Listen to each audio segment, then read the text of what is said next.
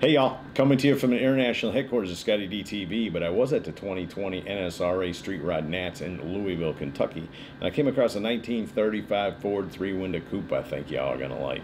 Let me get the camera turned around, we'll take a quick look at it.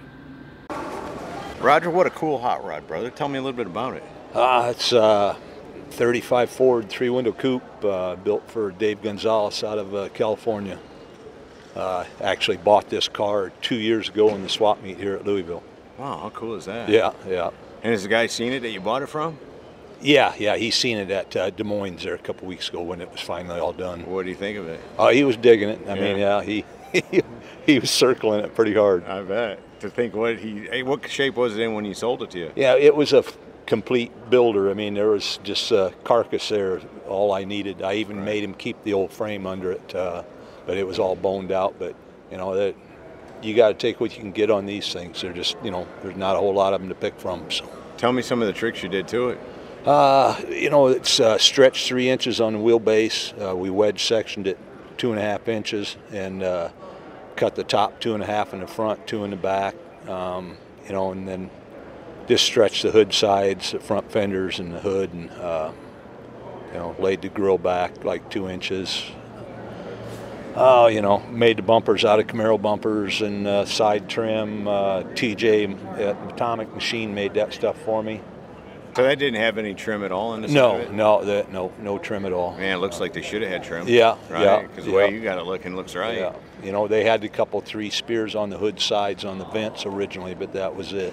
Speaking of those vents, what you got satin on those? Yeah, I satined the. You know, I tried to make the motor cover, the hood vents, and the side trim kind of tie in with the 3 louvers, you know, with the satin color in them. No, that's just a really nice touch. I was telling you that, you know, I mean, for all the shiny, they just have that little touch of satin. It really works. Yeah. And I dig that molding. And the 3 little things on the back fender that go with it. Again, why it didn't come that way from the factory, I don't know, because it should have. Yeah, I initially had plans of putting a little bit of satin brown on the wheels, but after I bolted them up, you know, I thought, you know what, I'm just going to leave it as it is. That's a tough call, right? Yeah. To take another step or just leave it where she is. I think it works too. I dig it. What size wheels are those? 2012s on the back and 18.7s on the front. No, that's cool. Who makes them? Built Specialty Reapers is the name of them. Yeah, no, that's a good looking wheel for sure. Yeah.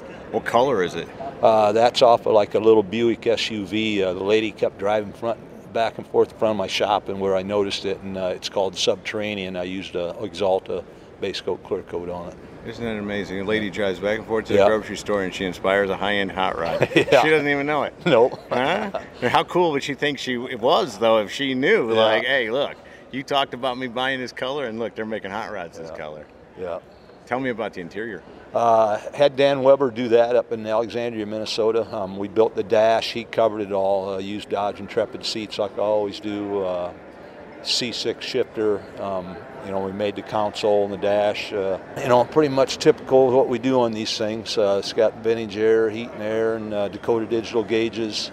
You know, built specially bright work in there. And, you know, turned out nice, man. Yeah. It's a LS3 and 4L60E, brand new transmission motor from GM. The guy wanted a good driver, you know, no grief, and you know, that's what I pushed him in that direction. And instead of the Coyote? Yeah, or you know, built whatever. Right, you know. Sure, I understand that. No with oil a Ford, leaks. You'd like to see a Ford, but there's still the LS. You can't complain. Right. What's on air? Yeah, it's air ride. It's got AccuAir controller and air ride, you know, shock waves on the front and back. The car actually started out, it was going to be coilover, and then mid-build he wanted to change it to air ride, so that's what we did.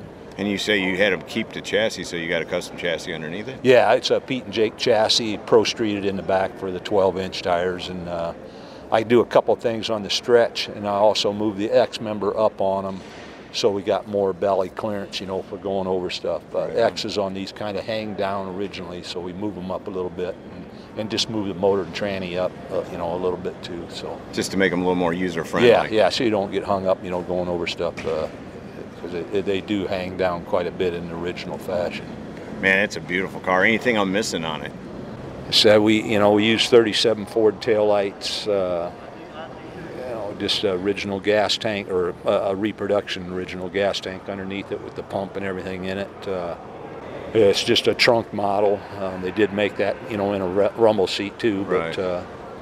and you know, it's got, you know, a double din stereo in it, you know, amp and speakers and everything all plays up. Got a backup camera on it that actually works really well. I mounted it down there on the license plate, and you can actually use it and back between stuff. It definitely works good. Real happy with that deal. I bet, yeah. As always, a well thought out, well executed build, brother. Thanks so much for giving me some time today. Yeah, no problem. So there you go, from the 2020 NSRA Street Rod Nationals in Louisville, Kentucky. A 1935 Ford 3-window coupe. Hope you all have enjoyed it. See ya! Hey y'all, make sure you subscribe to this channel and visit ScottieDTV.com for an easy way to search the hundreds of videos I have posted. Either click the link in the description or the one at the end of this video.